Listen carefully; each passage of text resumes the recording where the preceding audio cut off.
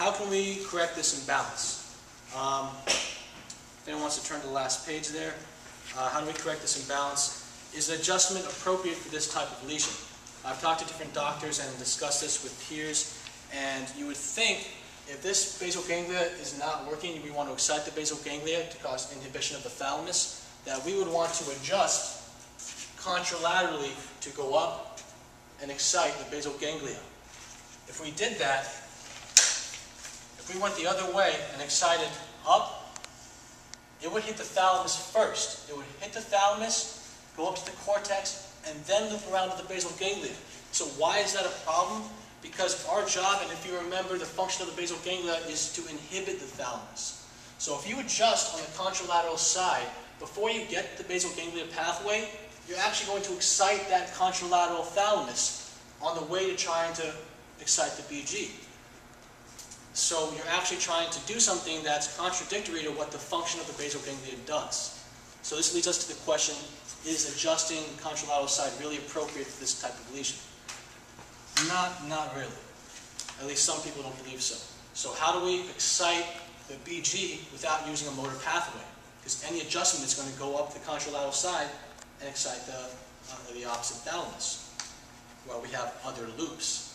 If you remember from the first page, oculomotor fibers run through here, limbic fibers run through here, and the prefrontal cortex. So I have listed here a few things that we can do that doesn't involve the motor pathway, but involves other ways that will first excite the cortex, then the basal ganglia, thereby bypassing hitting the thalamus first.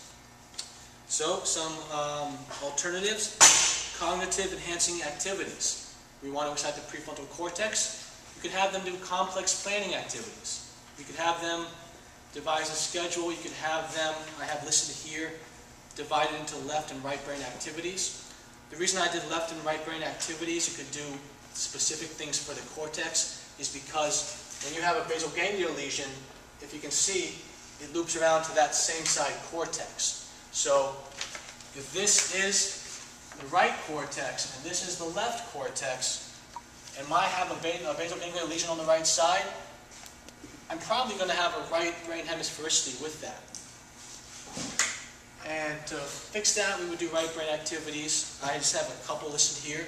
Right brain is more functioning with conceptual activities like word problems, comprehensive learning tasks. You could even do art. You could have them have facial expression games where you have to guess the expression that you're making. Left brain activities, math. Math problems are always good. Linear problems and puzzles would be good.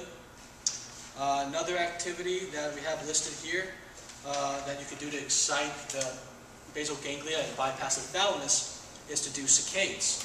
Now we know pursuits works the cerebellum a good amount, but we don't really want to do that because if we look at the cerebellum, it's still going to go up and excite the thalamus on the way to the cortex. So we don't want to do cerebellum, but saccades that we learned earlier, we're looking back real quickly from side to side, is going to be mostly cortex. So, oh, sorry. I was just going to add a point. Also, the reason for saccades instead of a pursuit is that specifically the oculomotor loop that this is talking about is specifically frontal eye field.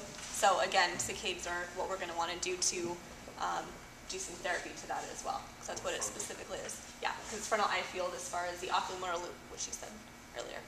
Mm-hmm. Yep. All the input from the oculomotor Reinforcing loop. that. Perfect. Definitely. So if you had a left brain basal ganglia / hemisphericity, you would want to have them saccade to the right, close their eyes, look back center, saccade to the right. And we'll do a little bit of that tomorrow. Russ? Would you also be able to do just any kind of movement on the contralateral side, or is that the same as adjusting? Well, if I do some of the exercises that some of the neurodocs do and grab on my arm, what's exciting first?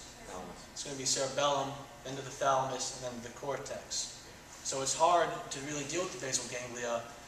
It's even harder to really analyze and diagnose it, which we're going to do tomorrow. Tomorrow is going to be all tests. So that's why we're doing so much talking today, is we're just going to reinforce the concepts and do nothing but different exam tests tomorrow.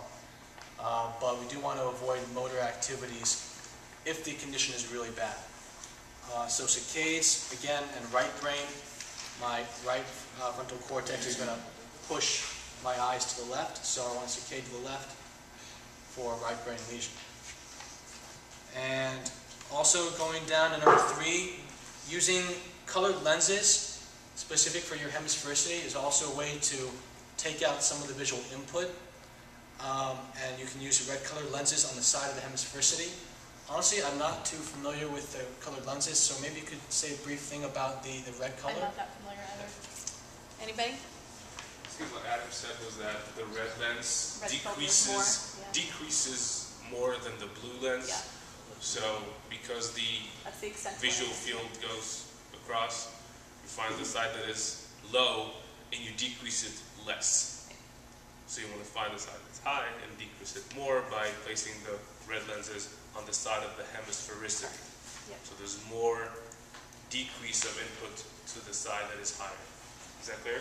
Mm-hmm. Usually, if you're not familiar with the glasses, it's glasses that half of it is the red lens and the other half is a blue lens, and then the other side is the same. So if the blue is on the right, on the other side the blue is going to be on the right.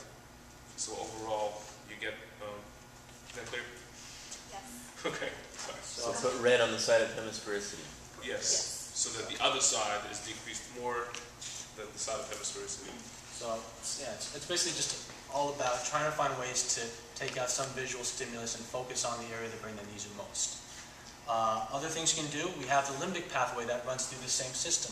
So we can do things to excite that area and bypass the thalamus again, doing activities, even just simple things like watching a movie, a real funny movie. Laughing is a great way to excite the limbic system. I also have here looking through old scrapbooks and just talking about memories with your family you had back in the day. Not only will that excite the limbic system, but also the prefrontal cortex, because they're thinking about their past memories. Another one, stimulating the olfactory. Cranial nerve 1, the olfactory smell, is the only cranial nerve that doesn't jump to the other side of the cortex. So it doesn't go to the thalamus right away. It'll go up and excite the basal ganglia on that side of the cortex. So you can put a scent or a smell on that side of the nostril that will go up to the same side of the cortex to excite the basal ganglia, the cortex, and all of that part of the hemisphericity. And I also have listed that there are right and left brain scents that excite those areas more. Right brain is more strong, powerful scents, and the left brain is excited more with fragrant, just more pleasant smells. And those are listed for you. This is a complex subject. This is probably one of the hardest subject to go through in basal ganglia and identify. And there's not a whole lot of tests just for the basal ganglia. It's really a process of elimination, looking at first, does this person have motor problems in the upper lower neurons? Do they have sensory problems? Do they have cerebellar problems? And once we take all the other conclusions out, we're basically left with the basal ganglia. So it's more of a process of elimination. That's why tomorrow we're going to do lots of different tests for different areas and try and zero in on the effects of, could this actually be a basal ganglia lesion or could it be a cerebellar problem? But it's an important subject because if it is a basal ganglia problem, this is like the one time that we say that we shouldn't really adjust in this area. And I think it's an important concept to recognize when and when to use the treatment and the tools in your belt that we're given.